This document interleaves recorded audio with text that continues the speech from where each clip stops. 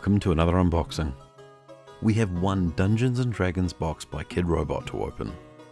Although not a new series, these are still out and available. For New Zealand viewers, you'll find a link in the description to purchase. And hey, avoid an uncomfortable campaign with your party and give this video a like. Then consider subscribing to the channel, lest you meet the Mind Flayer and roll a 1.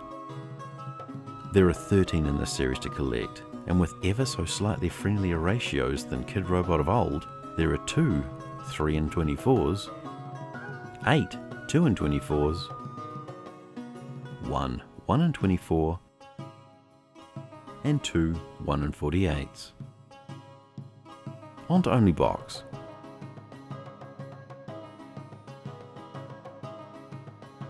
It's a Salguin.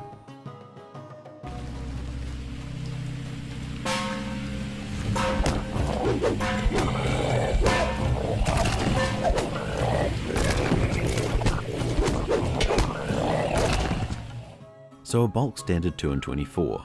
Some might be looking at these and waiting for the punchline, but no, they are Kidrobot.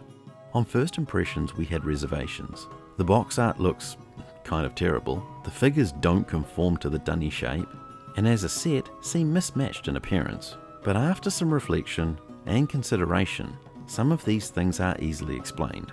With the box art, the series is called First Edition, and the original edition of Dungeons & Dragons was released way back in 1974, so considering the fantasy art of the time, it is kind of fitting. The dunny shape, well, Kidrobot didn't start out with dunnies. They had several series before the dunny and money forms took over, so those shapes they just became synonymous with. As for the cohesion, we could put this down to the era the characters were originally created, although that is quite weak. Or we could suggest multiple artists and designers were involved in this series. But some characters do look more true, if we can use that word for fictional characters, to form, whereas others do have a somewhat kawaii wink, as the Mind Flayer, Beholder and Mimic are almost cute in appearance. For D&D fans, these are probably of interest. For the price, they're probably on the high side, but if you are looking to pursue them, Series 2 is newly out in the US, so you'd better hurry. But for now, that's all we have time for.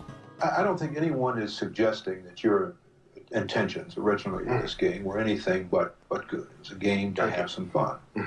But in the light of what some people would consider to be strong evidence, don't you really think that you have to rethink your position about the game and at least make known the potential for abuse of the game? Well, I again have to go back and say there's no link that this is, except perhaps in the minds of those people who are looking desperately for any other cause than perhaps their own failure as a parent.